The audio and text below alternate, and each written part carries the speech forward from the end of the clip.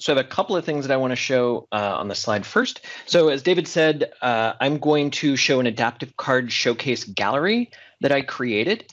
I'm Derek Cash-Peterson. I work at Sympraxis Consulting.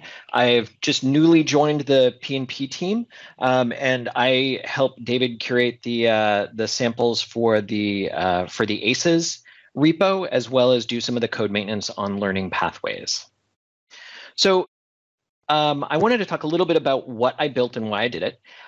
So first, I wanted to really use this as an opportunity to show the art of the possible with ACEs from a visual perspective. And so I focused on the adaptive card layouts over functionality. So it's really focused on the templates and being able to quickly and easily show someone who's maybe not so technical what you can do with ACEs, and then go in the back end and sort of build it out later. And it's available in the repo with an SPPKG file, so you don't need to build anything. You can just download the file and then upload it to the gallery, to the app catalog. So all the data that you're going to see in here right now, it stands alone, and they're all JSON-based data structures. So, there's no backend connection to SharePoint. There's no backend connection to List, but you can certainly add that. There's a services layer that helps you do that. And finally, rather than reinvent the wheel from a UI perspective, I went ahead and I used the adaptive card samples gallery as my starting spot. I took some liberties and sort of made them a little more SharePointy, or added some different navigation elements, but I really used that as my core nugget to start with. Okay, so what's included in the adaptive card extensions? There's 11 different adaptive card extensions, and they're each it's packaged as one big bundle, but they're all standalone. All the code for them is standalone. So I created an agenda extension, a company news, an expense report, flight itinerary, a sample for forms, an image rotator, stock ticker, a list of tasks that you can edit with, a Twitter card, a video card, and a weather card. And sort of each of these show different elements, and I tried to really focus and use different components. So some are picture, some are text, some are just the basic card. So I really wanted to show a broad spectrum of the different ones that are out there. Okay, so what I'm going to show you today is I'm going to try to focus on the video card, as well as really look at what the different components are and how I got there. All right, so enough of that. So this is my dev tenant, and this is, if you can see over here on the right-hand side, this is the dashboard. And I put all 11 of them in the right-hand rail. I wouldn't normally put all of them there, but I wanted to just sort of show the breadth. So there's the company news, which you can click on, and it shows different news items with an image and a short description. You can loop through different ones. And I took some liberties from Patrick Rogers' code from the demo he did a few weeks ago, to like and unlike different news articles, as well as provide a link to the full article. Provided the ability to sort of view different tasks and provide different updates on that. So you can come in and you can edit the task and then reassign the data, the different items, an expense report that shows you sort of different things. It's doing some math in here to calculate all of this data, shows a running history. Not going to go through all of these. I did want to, one of the things that challenged me was dealing with form elements. So I wanted to provide a generic sample of how to deal with different form elements. So here's a sample for this with a bunch of text boxes, a multi-line text box, some numbers, a date picker, a time picker, as well as some input fields. And we've got a drop down.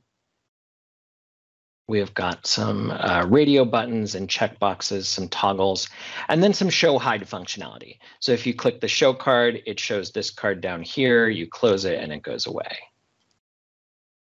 Everybody loves stock tickers and weather web parts. So we've got the Microsoft stock ticker as well as the weather web part. Or sorry, I keep saying web part. We've got the weather widget that will show the different weather in the different cities that you go there. And then finally, the one I'm going to look at today is the videos. I call this one product highlights. But it really is a video here with a title as well as a description, and then the ability to click out to a different link.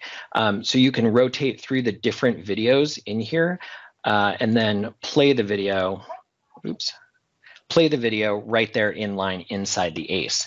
And you could use this for product imagery, product videos. You could also use this for learning. So if you had a video, like a training video, you could do that as well.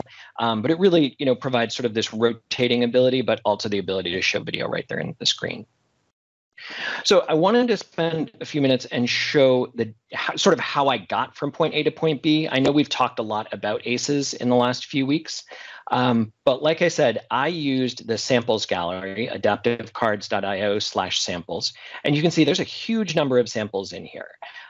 So there's calendar reminders, there's flight itineraries, and some of these are where I got my inspiration.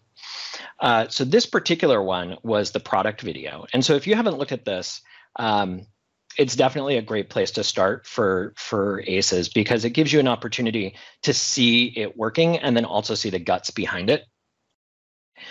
So they provide the data structure here, and you can see there's a lot of data in there. I did take some liberties with the data and trimmed it down to just what I needed.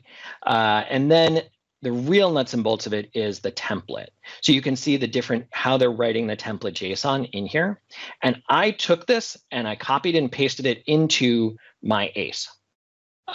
You'll also know, so this is the sample gallery. There's also the adaptive card designer, which if you don't know about it, it's a great place to do some work, because you can click new card and you can find the item that you're looking for. And a lot of these samples are in there. And so you can see it like product video. And so I added a title and a description. So you can actually see the code here. You can see the code here, and you can sort of drag and drop different elements in here to get it looking how you want it to look before you even bring it into your ACE. So you can do this all on the web before you even start your code. Okay, so if we look at the video, the adaptive card video extension that I created. This is sort of the extension main function. So I'm setting things up. I'm setting up logging. I'm setting up SPFX, and then I call the service layer. As I said, all of this comes from static JSON, but I do have a get videos method in the service layer, which, as you can see, is just pulling the JSON file, but you could easily use this to pull videos or data directly from SharePoint with PMP.js. I am setting the collection of videos and the current index into the state. So I want it to start with the first one. If you wanted it to be random, you could just get a random number from the index of the videos and then set it here. And then I have to register the two cards. The first being the card right here, and the second being the quick view. So looking at the card view, and I click over here. So this is the card view. That card view has primary text and an image URL. Because I'm using the image card, I have primary text. So I'm setting it to the title of the video, and I'm setting the URL to the thumbnail of the video. The other thing that I'm setting is what happens when you click on it. And that's set here.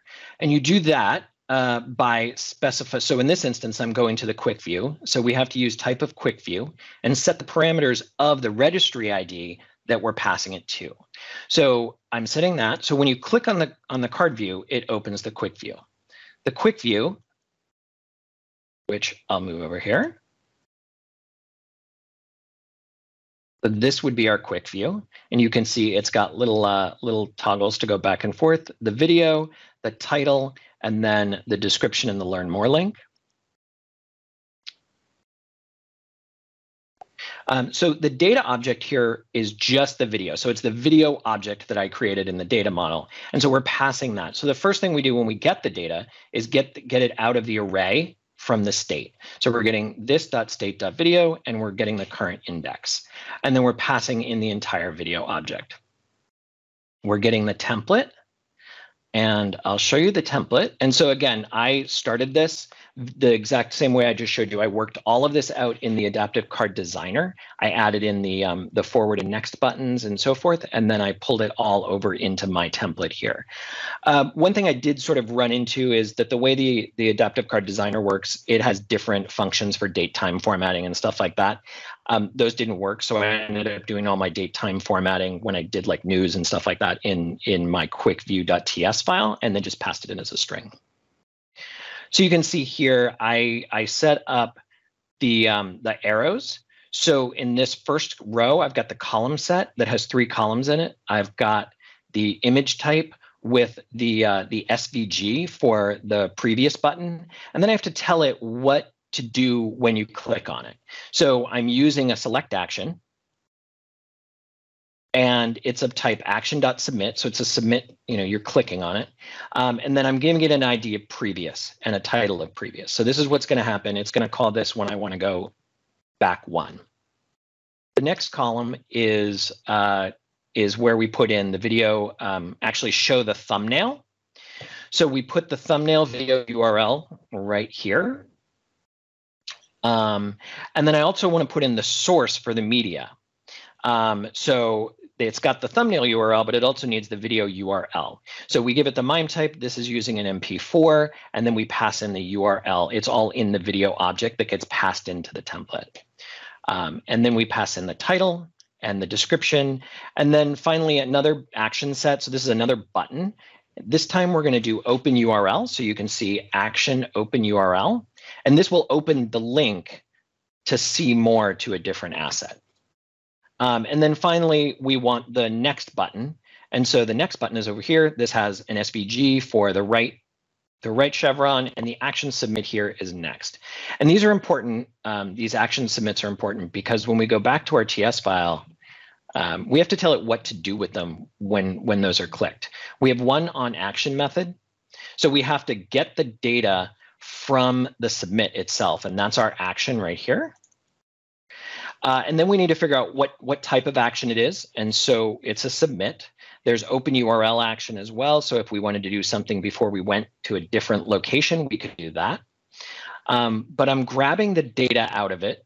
And then the previous and the next buttons, these really get the current state, the current ID of the item that we're looking at. And then we're incrementing or decrementing the index based on that. And so we're getting the ID, we're getting the current number, we're checking. This just loops. So if you keep hitting forward and forward and forward, you'll end up going back to 0. So that's what this logic does right here. And then we're setting the ID on the state. And when the state changes, the layout will re-render. So we're doing that for forward and we're doing that for next. And honestly, I think that is about it. And so if you are interested in downloading this sample, it's in the repo. All 11 of these come with it. So you can use these as an opportunity to sort of kickstart your stuff or show somebody an example of what it is that you can do with your ACEs before you start writing any code. Then back to you, David. Oh, Thanks, Derek. I will jump here and ask a few questions. Yeah. Sorry, David. Just to give things additional context, don't stop sharing. I want to ask a few things. So there was a good question actually from Jim Duncan related on, do we have a managed metadata picker for the controls in the forms? And the thing is, these are not really controls. So just to be clear on what we're doing here, SharePoint Framework works as an orchestrator between, but then the UX layer is always rendered by the adaptive cards. An adaptive card is just it's basically a drop-down, or it's a selection thing, or in the form, if you push out the form sample, Eric. So there's a certain set of card controls and all of that, but there is no managed metadata control because adaptive card is not managed metadata aware, because adaptive card is more, it's not a service aware. It's basically a data type aware.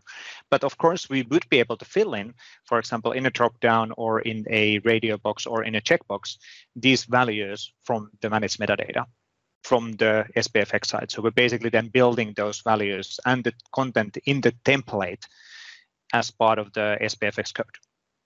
just to kind of clarify on that one, because I think one of the things, especially Derek, this is absolutely awesome sample. But as we always show about that adaptive card, we always like, hey, here's the design, and here's the design template, and here's the content JSON, and then we smash them together. And then quite often people ask the question, well, but my content is dynamic. How do I make that happen? Yeah. So that's actually pretty interesting. So that's actually a different sample. Sorry for putting you in a spot, Derek, yeah. But I think it's super important to show that, because it is, of course, it's not like you're using a static content. Content is always dynamic. So what I'm doing, this isn't a direct correlation, Vesa, but it will actually show an example of it. It's not. Is it this one? It's this one. Okay. So in this instance, and I'll show you the example of it. This is the task one. So the task one, and I pulled this together for this reason. We can actually manipulate in code. We can manipulate the template. So if you, for instance, have dynamic data, if you have a list of questions or a list of things that you're reading out of SharePoint, or you're listing, getting from the graph, you can actually get all that data. So what I did here to pull this data in and then create these cards was actually went and I created, because this is all just sort of feeds into the template as JSON. I ended up creating, I'll go down to the template method. Let me close this. So you can read the template in directly and make it an object in your TS file. And then you can manipulate the different aspects of it. So in this instance, I pulled together, I imported the template, and then I created an array. And inside the array, I'm pushing different objects. So a text box, a text label, an answer, a text box field, a date picker. So this is a little different, but if you could imagine each one of these objects right here, if we go up, actually has the properties that it would need if you just wrote it out in the JSON. So it's got an ID, it's got a value, and it's got a type. And so if you want to dynamically create your template, you can absolutely do that in your template method. And then in this instance, what I did was I took the template, I grabbed the body, and I grabbed the first element in the body, and there happens to be a column in there. And then I appended this array of items into these items. So it gets sort of stuffed in there dynamically. So if you could sort of use your imagination here, and you could go out and you could read a bunch of questions that have text boxes or radio buttons or what have you from the graph or from a SharePoint list, you could then stuff them in here. If you want a different, if you're interested in a different sort of real working example, Julie and I built the COVID attestation app, which we demoed in this call a few months ago. And that's actually doing exactly that for the ACE. So I can post the link to that repo and you can see how we did it there. Excellent. Thanks, Derek. And sorry for putting you on a spot, because it's just that we understand how we built the content and a template dynamically based on the content what we have, because that's the key here. The SharePoint framework is not responsible of the UX, it's responsible for the so-called orchestration between the data and the adaptive card UX, because adaptive cards, they need to be filled in and coordinated by some object. Is it a bot, or in this case, it's of course a SharePoint framework component, which is behind of the scenes working here. So really, really good, really awesome stuff. And thank you for showcasing how it's actually being done. So really good stuff. All right, cool, thanks. David. Going Excellent. Back to you. Sorry for mixing and jumping in. No, this is great. We're ahead of schedule, and it was good clarity and everything. So fantastic work. And just to emphasize, these are all free, 11 amazing aces. I mean, enough to just jumpstart you initially. So don't hesitate to take advantage of them. And again, if you have any questions, they are in the repo, so you can post issues with questions, and we will be there to assist you.